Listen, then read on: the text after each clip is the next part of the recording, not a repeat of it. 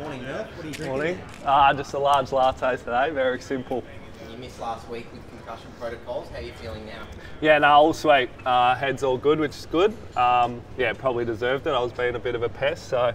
But yeah, just got to be careful. Had 8 or 9 now, so just trying to look after myself. And you were watching Anzac Day from the stands. How was that experience? Yeah, it was tough. It's probably the first time in a year and a bit that I've watched football from the stands, so it was tough, but it's nice to have full confidence in the boys, and to do what we did last year and do it again was good to see. So yeah, it was exciting. And it's a 4:40 game here in Adelaide today. How do you get through the next few hours and into the early afternoon in terms of your preparation?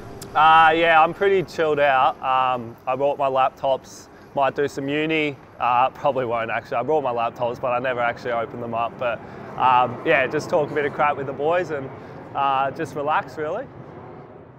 And what do you love most about away trips?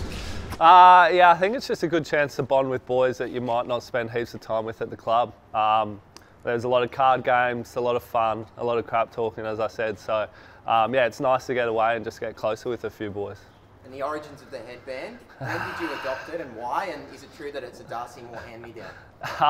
I really hate to say this, but yes, it is a Darcy Moore hand-me-down. I'm just trying to look more and more like him at the moment. But it probably came last year after the injury. Yeah, I'm so lost with my hair at the moment. It's the biggest problem of my week, what headband I'm going to wear. So I need to sort my life out a bit, I think.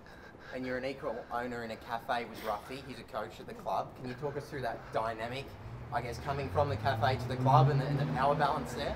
Yeah, Ruff likes to think, well, he does have the most ownership in the cafe, but we like to think it's equal.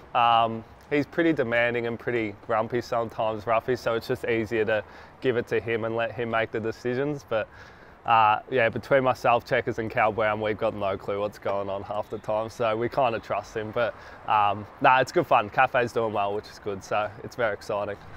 And how much of your trash talking ability did you bring across from your career in cricket into AFL?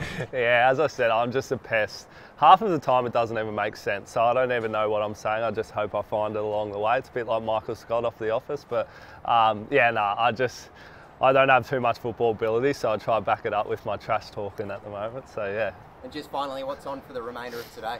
Yeah, probably just go back and hopefully do some uni, probably not, but get coffee later, just chilling, just seeing the sights of Adelaide, so it should be good. Great to see you, Murph. Enjoy your coffee. Thanks, boys. Have a good one.